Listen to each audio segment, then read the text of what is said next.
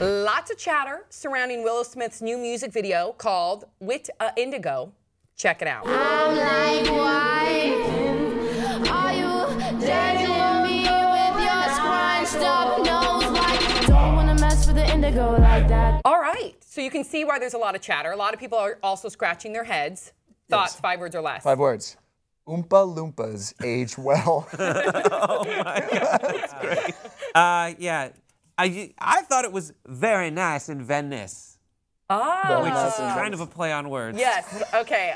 Had to Google indigo meaning, and I was really impressed. Wait, share. What is... I was really impressed with indigo meaning. Okay. I'm impressed that you did any research at all, because I've never, what is that like? Pop Trigger Investigates? Doing any research at all. What is that, what is it like, how does it feel? How did high school treat you? I always do research. Okay, so let me talk about...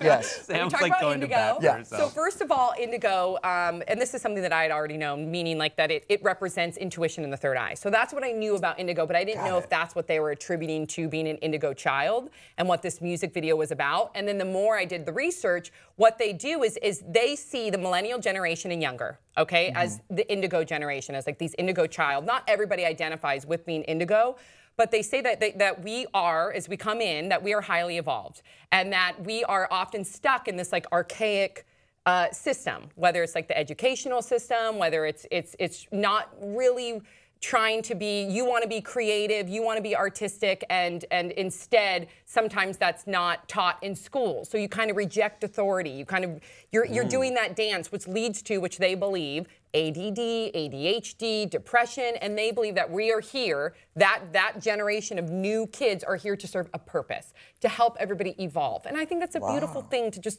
to say, listen, I'm here to help people evolve. I'm here to, and it talks about animals and loving people and equality. You lost me on loving animals. Don't love animals very much. So I think it's a great message. Yeah. And so that's what the music video is about. It's about her and her friends and other people identifying as indigo, and you don't want to mess with an indigo. Why does it look so crazy?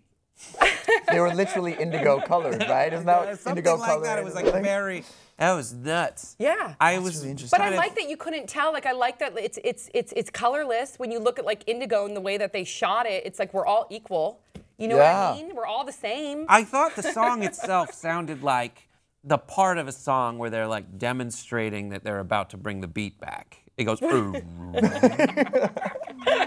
then you're waiting for, I whip my hair back and forth. But that never happened. Yeah. No, yeah, it's kind of like a new, like growing up tale for Willow, kind of in that way. You Yes. know? Right, that's Willow Smith. But she doesn't go as Willow Smith anymore now. No. She's the artist diaspora. Diaspora, which refers to the spreading of something, typically refers to the Israelites after they left Egypt, spreading, as well as it was adopted by African Americans after Africans were placed in different nations due to slavery.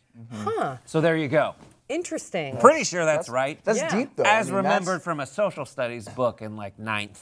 Back in the 9th. But that is deep. It's deep. That's for diaspora, or AKA Willow. Willow. I think that's a really great deep place to come from if she really is tapping into that indigo generation that you're talking about, which is just like, you know, spreading it out, spreading the knowledge, spreading the awareness of what they want to do with That's this. exactly what future. it is. I think it's spreading cool. awareness. And you know, at the end of the day, because I did see a lot of the comments underneath, like the video and the articles of people saying like, what the is this? Blah, blah, blah, blah, blah.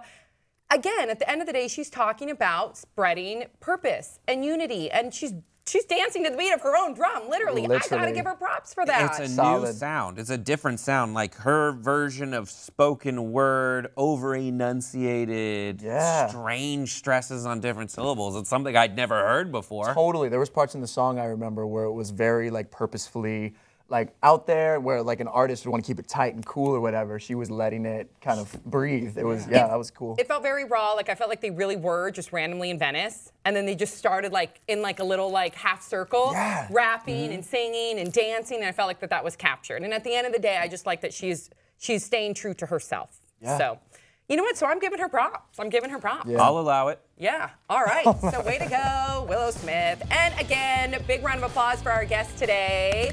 And make sure that you guys check out Scream Tuesdays at 10 p.m. Thank you, Connor Weil, for being here.